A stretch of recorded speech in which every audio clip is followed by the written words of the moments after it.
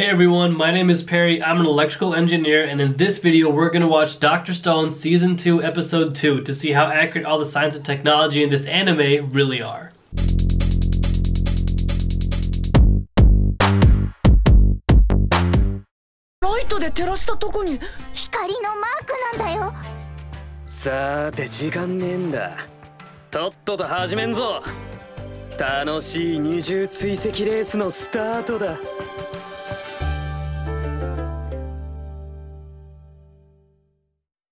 The first part of this episode was just that sneak peek that they released a while back, and I'm going to include the clip from that video I made earlier just so people who haven't seen it can get a chance to see what I talked about.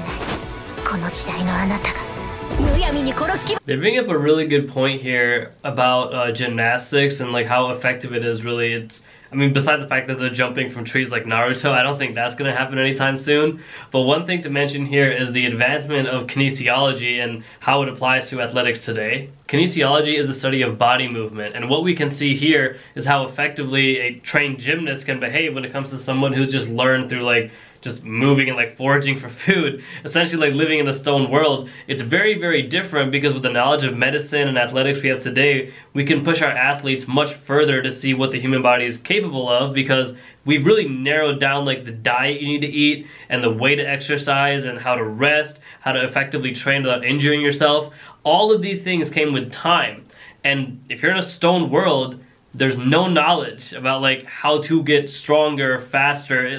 All you really know is like run kind of every day. There's not enough information about how to train in order to actually push yourself to the point where you become like a capable athlete.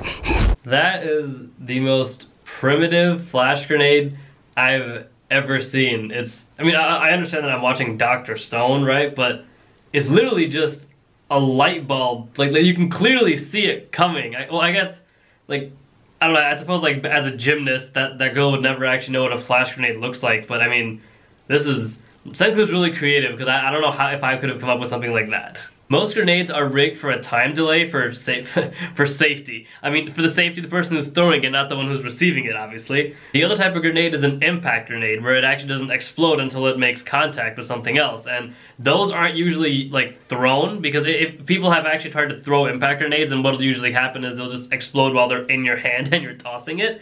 But now they're mostly used for landmines or in grenade launchers, where they have like different like ways of actually like launching this thing. It's a whole different level of engineering, but what Senku has right now is a time delay flash grenade. When Senku throws it really high in the air and then he pulls out that wire, that's the equivalent of pulling out the safety pin.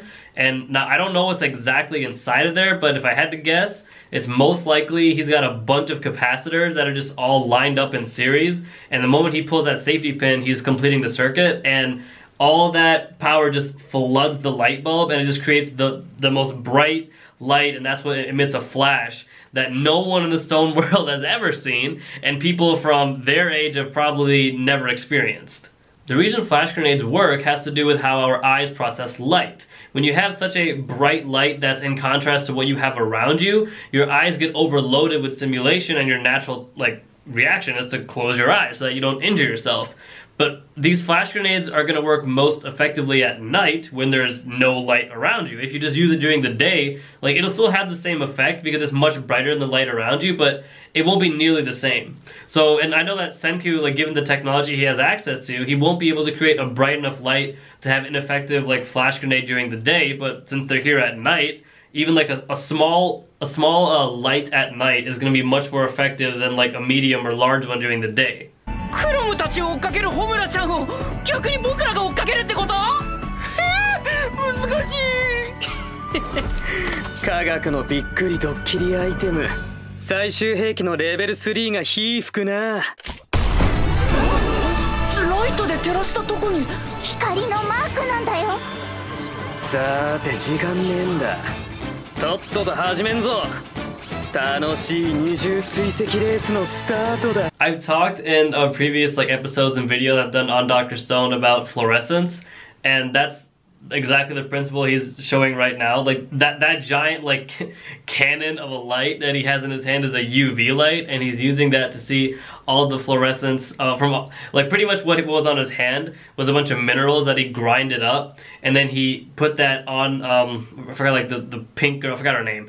He puts on the pink girl's shoes, and as she's hopping around in the snow, she's leaving a trail of fluorescent minerals that he can just shine a UV light on, and that's how he's going to track her all the way down to wherever she's going.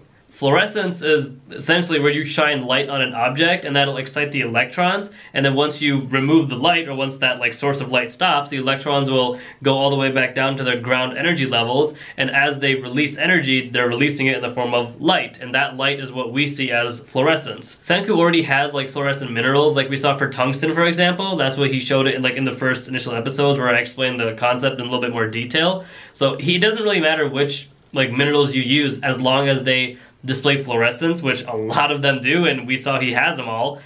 You can track her anywhere she goes until those particles wear off, or there's none left on her.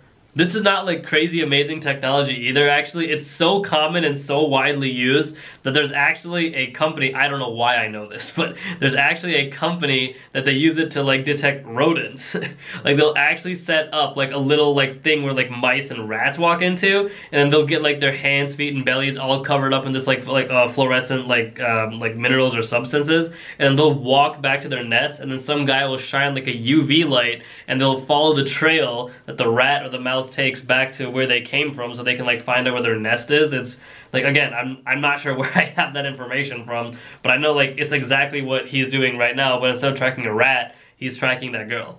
Making a UV light is very, very easy. You can actually make one with just your iPhone or smartphone flashlight if you want to. And how you would do that is, there's actually a bunch of videos on YouTube showing you how to as well. You just take 2 pieces of tape, and then on one piece of tape, and make sure you're covering your the camera flash with it. On one piece of tape, just draw red color, and then cover that with a second piece of tape, and then just draw blue over that. And then you just shine it using your flashlight wherever you want to, and that is exactly how the UV light will activate. It's just a regular white light with a red and blue filter. So that's exactly what Senku has, and I don't know why that's so big. Maybe because his batteries are giant, so he has no way of compressing it, but that's a huge lens. And I don't know what red or blue filters he's putting over the actual white light that's being produced from the flashlight, but it's not a difficult thing to make. It's actually quite easy. So I'm more impressed with the flash grenade than I was with the UV light. 兵隊を運ぶクロムたち、それを追うホムラ、そのホムラを追う俺ら。だがな、この位置関係で俺らが電波で連携取ったらどうなる？鬼ごっこがいきなり挟み撃ちに変わる。それが情報戦だ。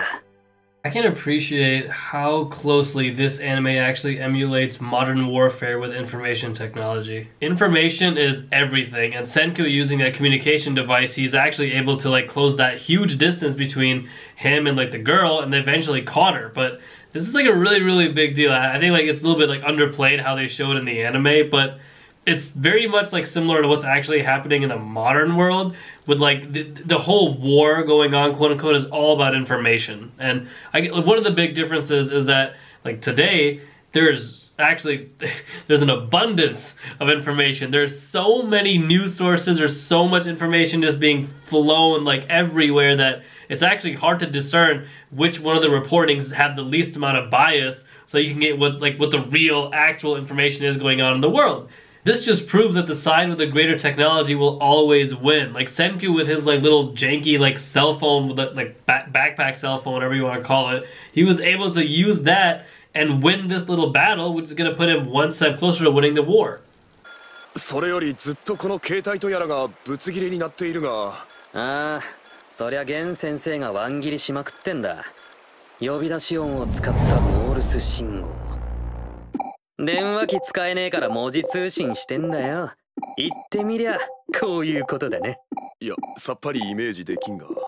科学文明の例えはわ That's a very good point. They don't know what texting is, which in some ways good for them actually. I am really impressed with this cell phone that Senku made. I mean, despite the fact that you get to put it on your back like a backpack, it's still a really, really revolutionary idea, especially for this time period, right? Like, this is seriously like a huge scientific breakthrough. And one thing I do want to like stress here is that they're using this cell phone more as a telegram versus like an actual like phone with like talking capabilities.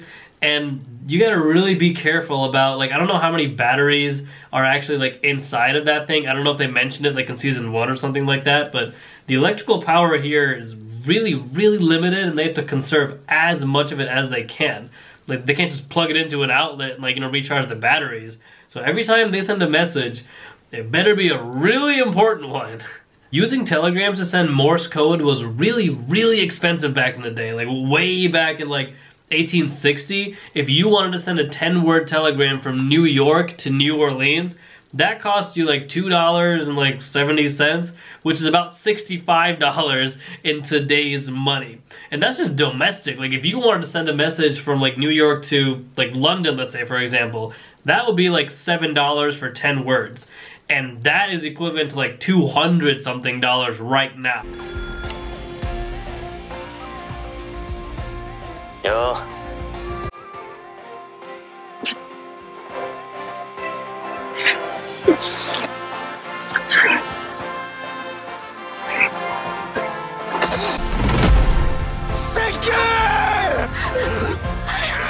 Oh, this is super cool, man.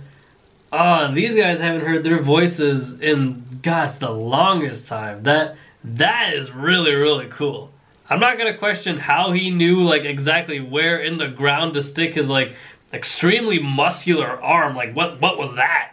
Right? Like, how did he know where to get that microphone and how? Look, you know what?